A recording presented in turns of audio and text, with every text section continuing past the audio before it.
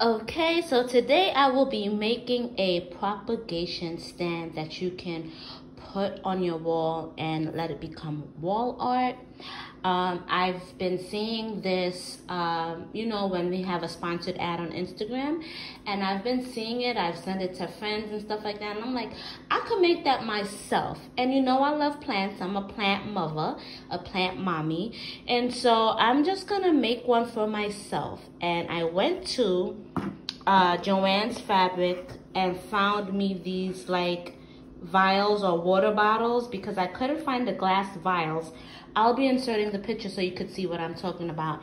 But I thought that these would work out the best. I got these wooden blocks that I will be shellacking. But you could, or staining, shellacking, that's such a Caribbean word. But I will be staining these. If you want to leave them raw, if you want to paint them a different color, you can. I got my magnets.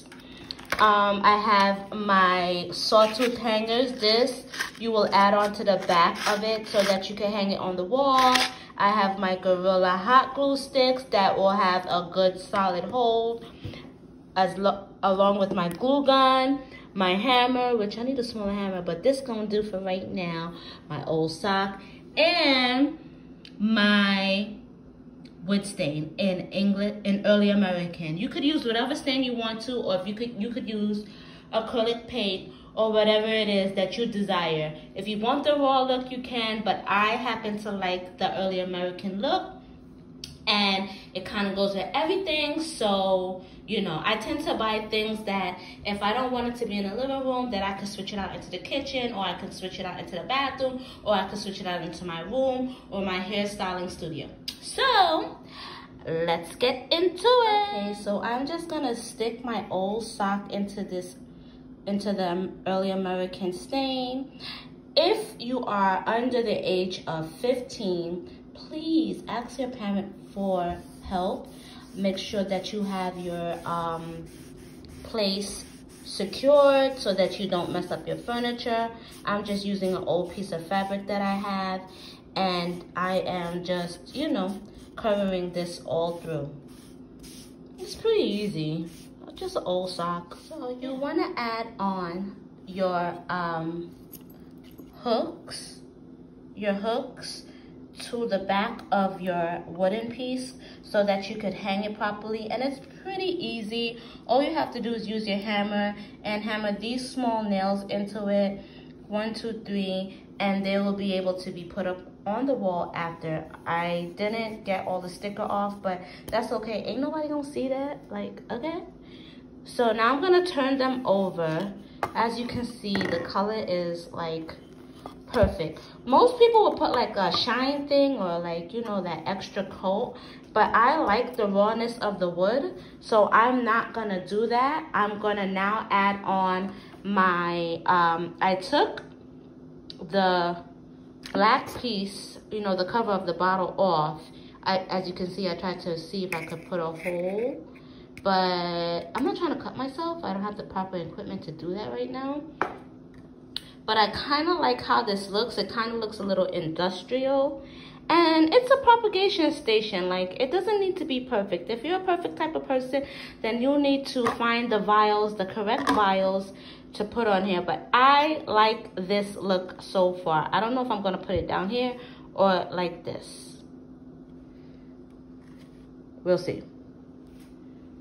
So here you go. I have hot glued with my Gorilla Glue sticks the magnets onto the back of the bottle. Make sure that you clean off your bottle with alcohol so you don't have any grease or no problems, gluing these on.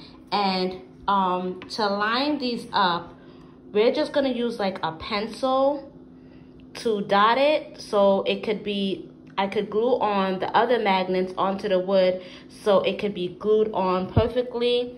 And okay, I used my marker to perfectly line them up, and now I'm going to glue my other magnets on to the wood piece. So I'm done gluing the magnets onto each piece, and just so that I can have extra hold, I decided to Gorilla Glue the magnets together just so I could have that extra firm hold. And this is what they look like so far. This one is kind of not lined up that great, but it will work because it's gonna be filled with vines and roots of your propagation of whatever plant you choose. I'm going to use my pothos, and that's what I'm gonna put in here. And here's the other one. I really like how these turned out. Again, I am not like restricted to one kind of design ethic or home decor ethic. I like what I like. If it works well together, I'm gonna put it together. I'm not into categories, okay? I just wanna tell y'all that right now before y'all be in my comments like, but you got Afro Bohemian, how does that go? It goes because I want it to go. Okay? I love it.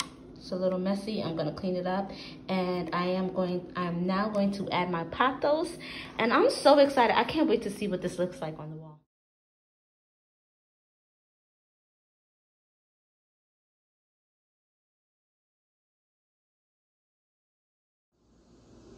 And voila. Oh my goodness, I just love how these came out. So beautiful. Obviously it's the next day because I wanted you guys to see it in the daylight. I mean, it looks beautiful in the evening as well, but there's just something about plants and daylight. Look at this. Can you imagine a wall like this with different shapes of wood art? My mind is going. These are so nice. These came out so great.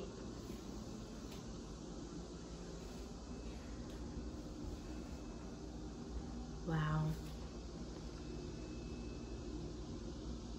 And obviously, like, you could put this in any room. I chose my kitchen because I'm currently getting my kitchen together. But these will look nice in a bathroom, in your bedroom, in your living room, anywhere. Your entryway. Yup. Stay tuned to this channel for more DIYs. This is your girl Tilly, and I'm out.